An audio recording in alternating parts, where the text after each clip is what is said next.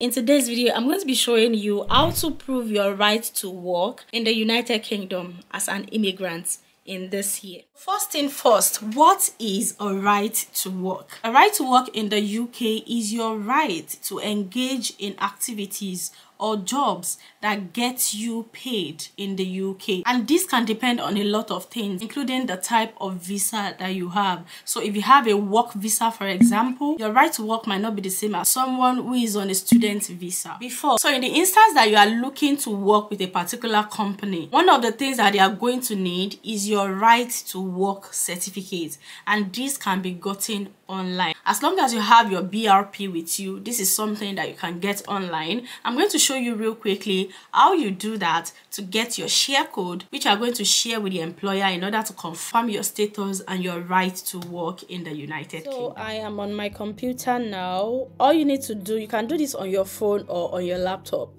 What you need to do is to go to google.com and type in right to work. First thing that you'll see is prove your right to work to an employer, and it's by the gov.uk website.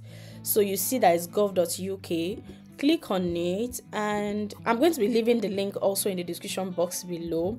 And then it tells you that you can prove your right to work to an employer. So in this instance, you are going to be getting your share code. It is this share code that you are going to give to the employer, and then the employer is going to do their check, and then they'll confirm that yes, you can work in the United Kingdom. But let's just dive into it. Because you can work more than 20 hours now, you might need to have more than one company supplying you with job, because there's a lot of people looking out for jobs, so they might not have unlimited work hours for you. So it is just wise for you to have 3-4 agencies to work with. So in this case, what you need to do is get on this page. Once you get on this page, it tells you that you can share details of your right to work in the UK, including the types of job you are allowed to do, how long you can work in the UK for, and now it's telling you what you will need. So you need only one of the following. You need your biometric resident permit number, or your biometric residence card number, or your passport or national identity card. Now, because you came into the UK on a work visa or a student visa, I would just say try and use your BRP. Of course, everybody has BRP, so I'm going to be using BRP for this particular one. And then if you're an employer, you must view a job's applicant's right to work details before you employ them. So that one is a different one. This is for employers. So now what you need to do is start now. So you click on start now, and it's going to bring this for you. So tell us about your immigration status. I have UK visas, or I have status, or I have a biometric resident card or permit. So I'll just click on this biometric residence card or permit and continue.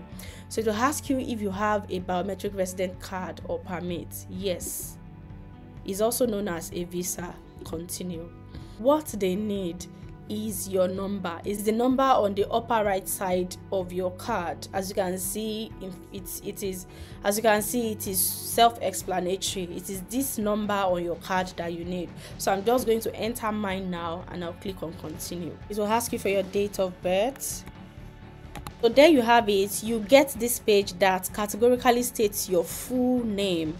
So it states your name and says, oh, you have permission to work in the UK from so time till so time. Usually it's 12 December 2024 for everybody right now, because there's a change coming to BRP cards and BRP numbers by December 2024. So details on your current visa: you must work for your sponsor while you are in the UK. That's because I am on a work visa. If you are on a student visa, you might see something different here, and you can only work in the roles described. You can also work in a part-time job or 20 hours a week. It's one of the following.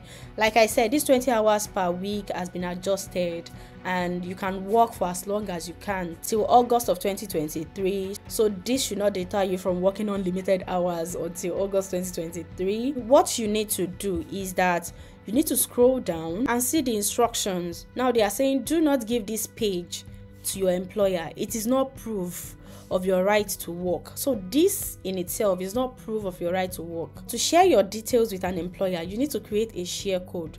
So now we are going to be creating a share code. Then here I have it. These are the details to give to your employer.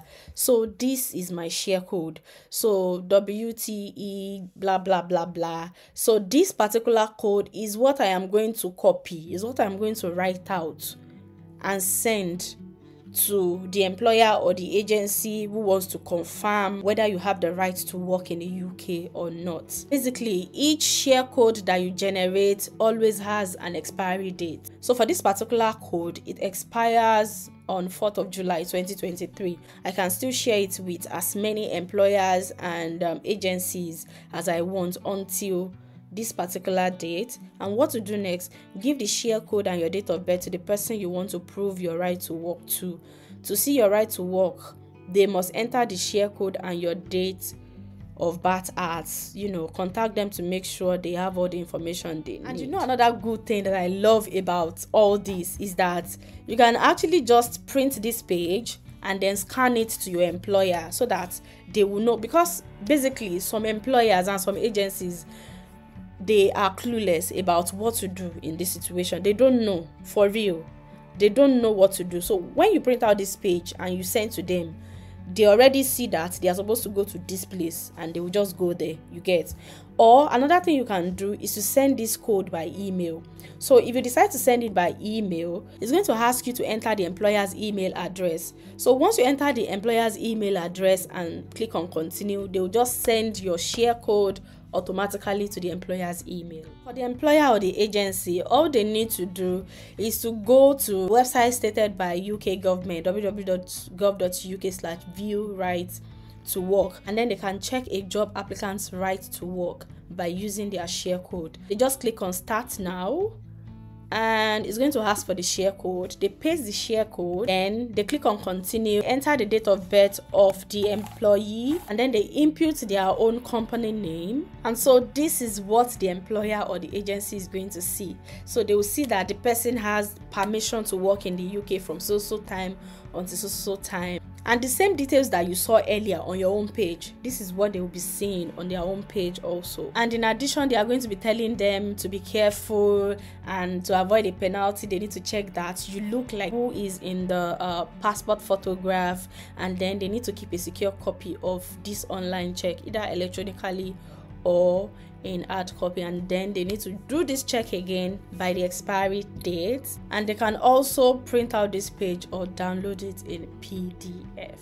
There you have it, guys. I hope that was helpful. If it was, please give this video a thumbs up, leave me comments in the comment section. Don't forget to subscribe and share this video with your friends in the UK. You just might be helping somebody. I have a whole lot of other videos about living in the UK, working in the UK and all that. Make sure that you click on one of these videos showing on your screen, and I'm going to see you there. Thanks for watching.